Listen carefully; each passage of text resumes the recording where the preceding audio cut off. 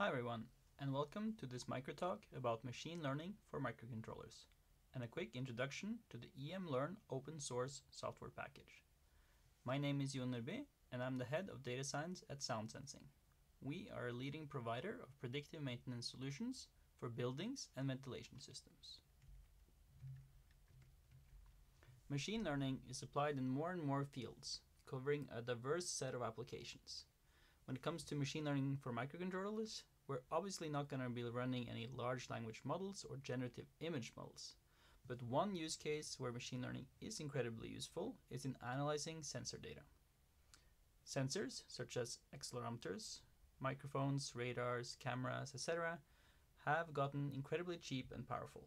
But in order to get useful information out of these, the raw data must typically be processed. Using machine learning in combination with digital signal processing allows analyzing complex phenomena. If this is done on the microcontroller, we get a range of benefits.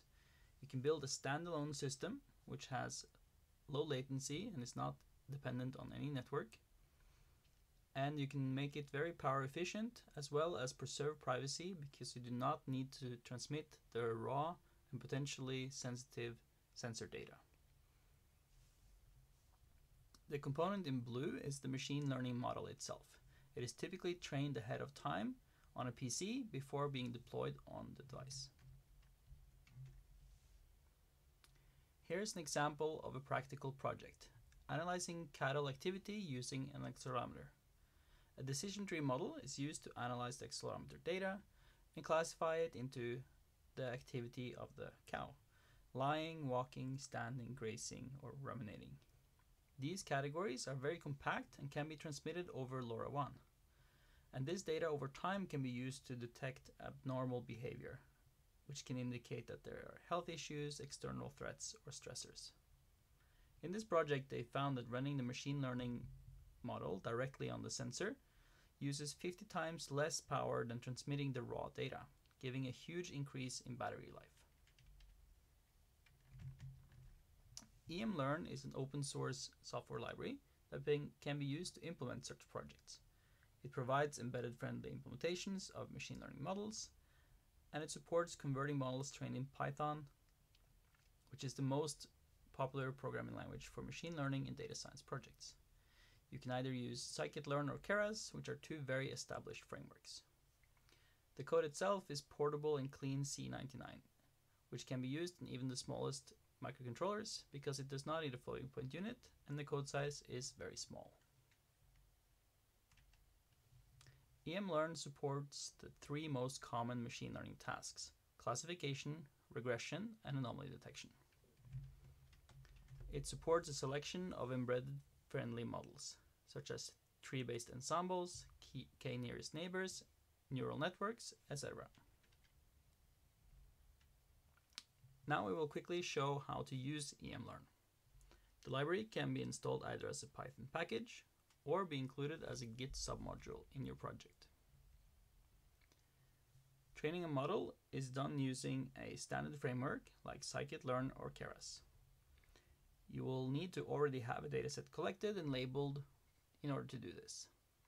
There's nothing emlearn specific of the training process, although you must use a model which is small enough to fit on your target device.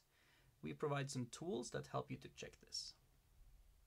Once you have a trained model, you are ready to deploy it to the device. emlearn provides a function to convert your trained Python model into an optimized C model, and a function to save this as a generated C header file.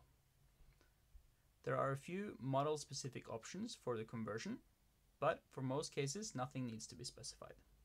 We also provide verification tools to check the optimized C model against the original Python model.